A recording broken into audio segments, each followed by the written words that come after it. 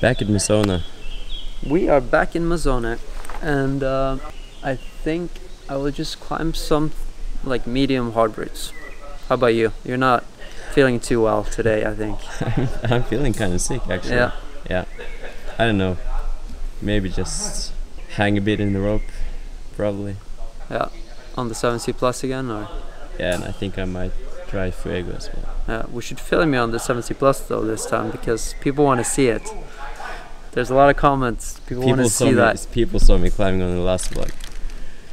Yeah, but I think they want to see you on this one as well. So you might have to. And I was thinking maybe try to fix the GoPro on this one, and we could do the same on the 7C Plus if you feel up for it. Maybe. We'll see. I will take it into consideration. Yeah. Just like Ryanair. Just like Ryanair. Yeah, you just got a mail. I just got an email from Ryanair. They don't want to refund the money even though they messed up.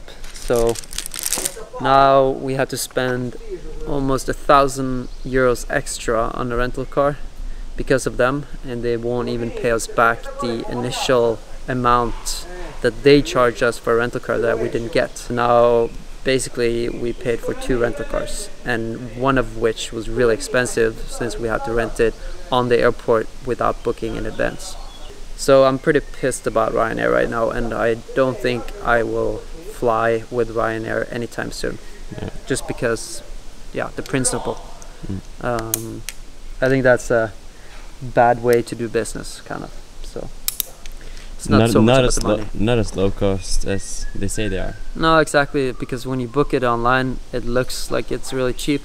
But then if you do one little mistake, just like if you don't print out the boarding pass, it's another €50. If you have a little bit extra luggage, it's another fee. And with this rental car, it was just a lot more expensive than it would have been if we booked with like SAS or Norwegian or any other, like, I don't know, more expensive airlines, but more convenient, I guess.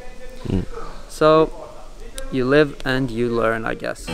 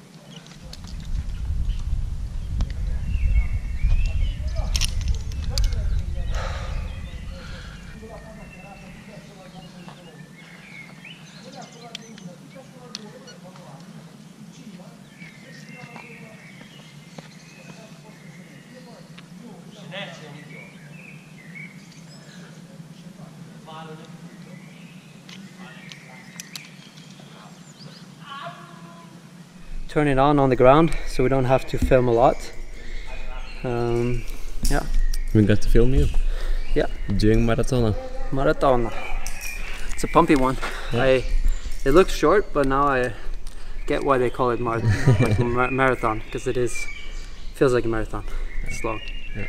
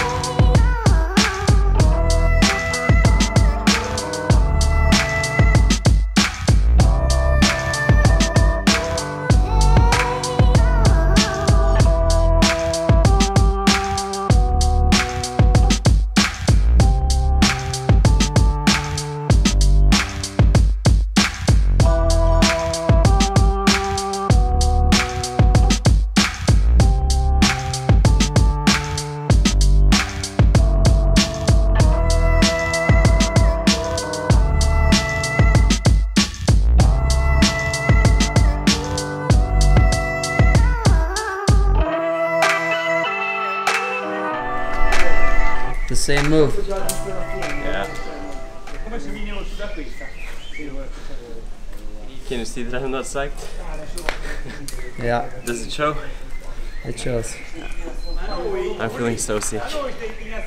Like I woke up with a really sore throat and a bad headache, and it still is like that, so but it's nice to power through some things.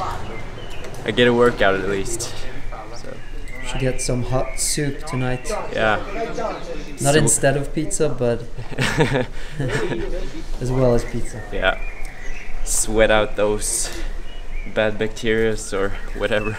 Yeah.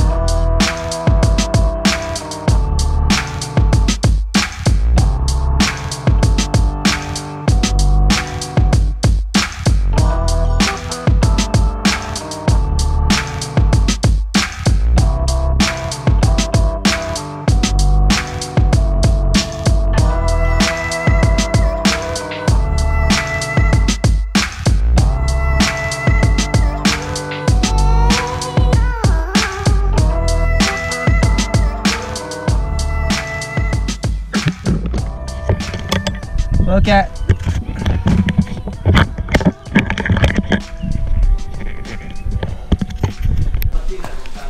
So now you have done maratona first, and then super maratona.